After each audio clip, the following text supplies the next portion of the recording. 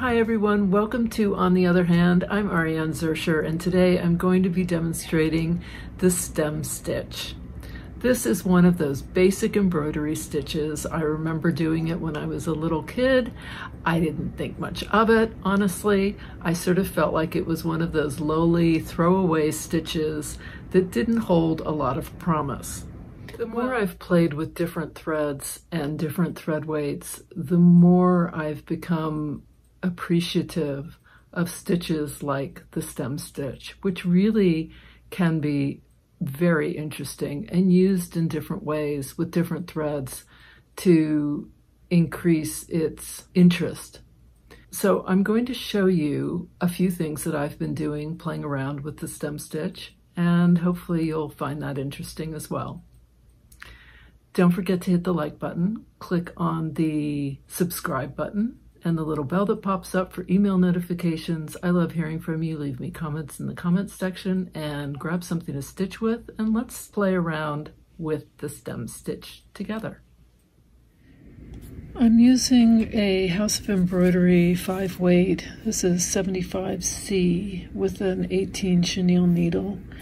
This is a linen and it's a hand dyed, so it's got lots of variations in it, and I wanted to just show an example of how you might employ a stitch like the stem stitch, which is not that exciting of a stitch traditionally. I mean, it serves its purpose, but you certainly don't feel a level of excitement about it that you might like a bullion knot or something. So if I follow some of these little striations, the color of this is actually more of an olive color than it is what it's showing. It's showing up as kind of gray, but that's okay. So I'm going to do a stem stitch, just kind of following along some of these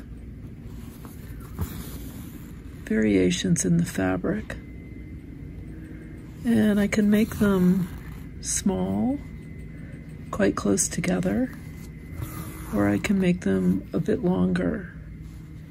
The whole idea of a stem stitch is that you're creating this kind of line. So it's similar to a back stitch in that you're going forward and then coming back. You're just coming back a little ways. So you get a kind of cable-y look.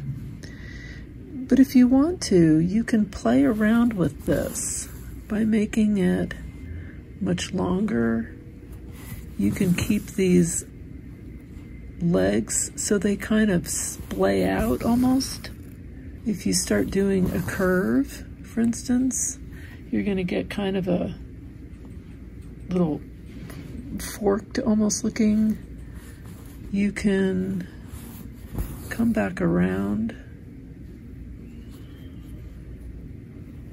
You can go in all kinds of different directions.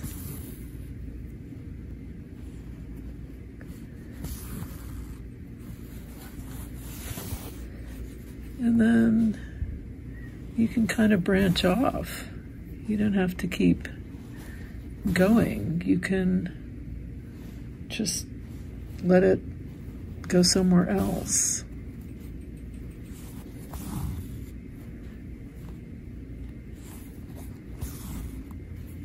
If you want, you can go really small.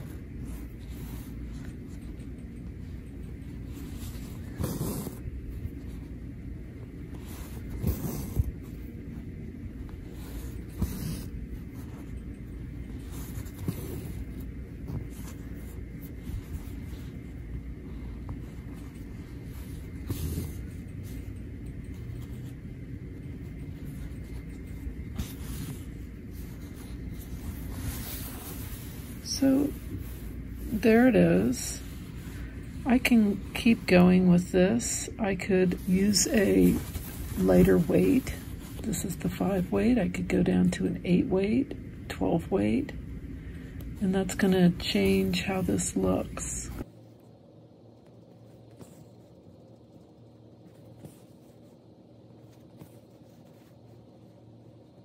And I can just kind of go off here, make a little fork if I want. I can come back up here, start branch off.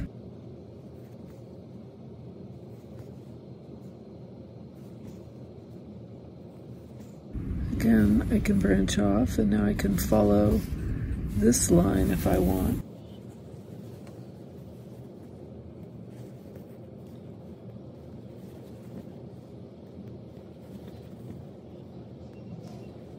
So this is just my first run through, and there I have my stem stitch kind of going off. Now I can come in and I can do something else in here. I can follow the color variations. It's within this linen.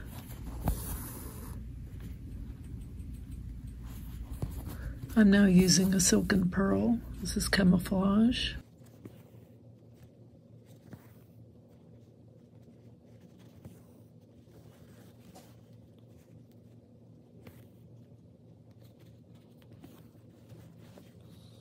So it doesn't, you can be as kind of organic with it as you want, or you can be very exacting with it. I'm being much more kind of organic. I'm kind of going with the flow. I'm not really thinking too much about uniform stitch length. I'm thinking more about the look of the variation in the hand-dyed and how this is kind of emphasizing it. I'm going to go off now here. So I have a little kind of branch, and now I'll start a new thing over here.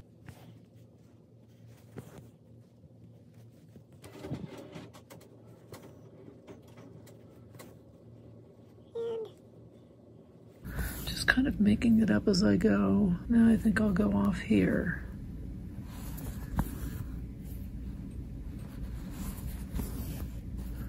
You know, I'm sort of following it, I'm sort of not. I'm kind of doing my own thing. I'm gonna go off here, and I'll come back here. And I'm gonna come down here now.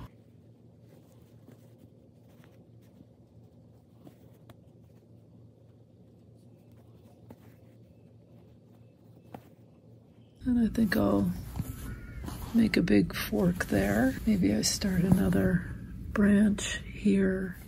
What I'm trying to do here is use the stem stitch as a way to just emphasize parts of the fabric that are shaded or that have different tones. I'm just adding another layer to what is already exists within the fabric. So there's the stem stitch using a number 5 weight House of Embroidery pearl cotton. This is the silken pearl, thread gatherer, camouflage, and I can come in with another color too. I've just ended my thread by knotting it. Now, I don't have any layering to hide this under, so what I'm gonna do is I'm gonna weave this back and forth through my stitches, and that's gonna be it. And I'm just gonna clip this. It's not gonna go anywhere. Okay, I found something I like. This is Van Gogh. It's the soft cotton. I'm gonna do a little stem here, just so you can see what it looks like in this thread. It's a much heavier weight thread.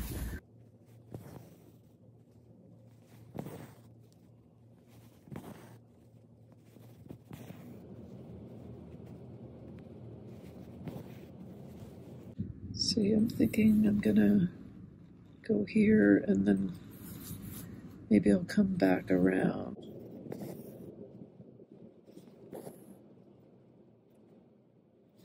Now what's happening is my pink is starting to fight a little with this color. I don't know if you can see that or not.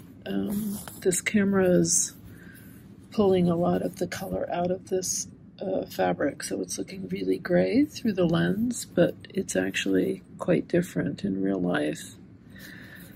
So let me just do this, and I'm hoping that when I have a little pink in this painter's thread that's about to show up, here it comes, a little bit of pink. There it is. And I'm going to just fork it out there. All right, so now what I might do is I might come in with another thread. I could start doing some clusters of things. So maybe I do a cluster of French knots here. I could do some seed stitches here. I could do something that fans out in a sort of circle shape in a satin stitch. I could do some clusters of buoyant knots. I can do a whole lot of things in here.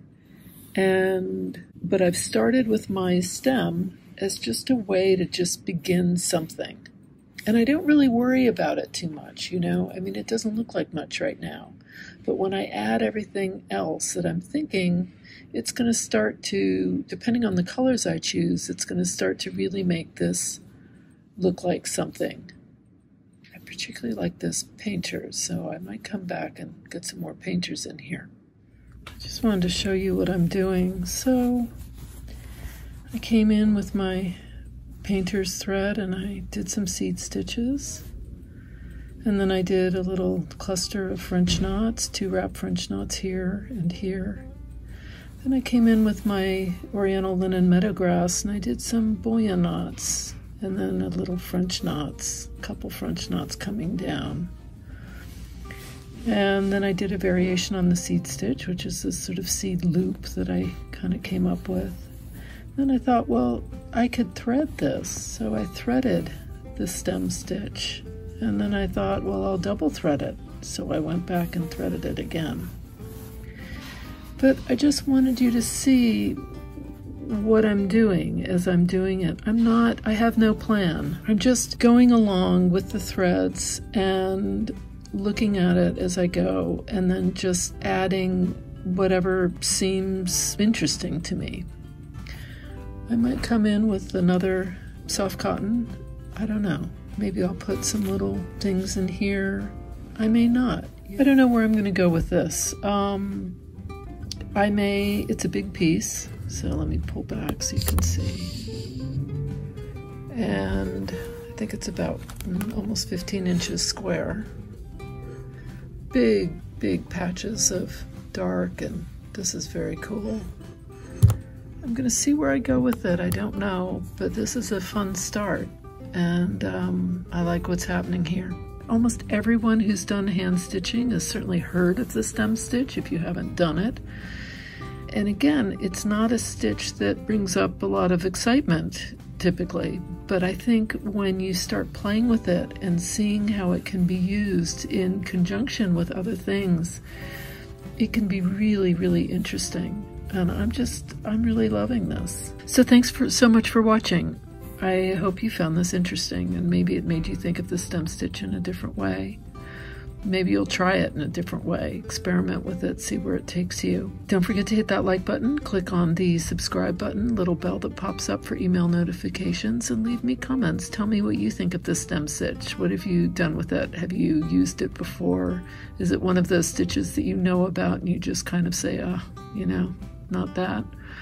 Let me know. Until next time, here's to exploring and stitching together.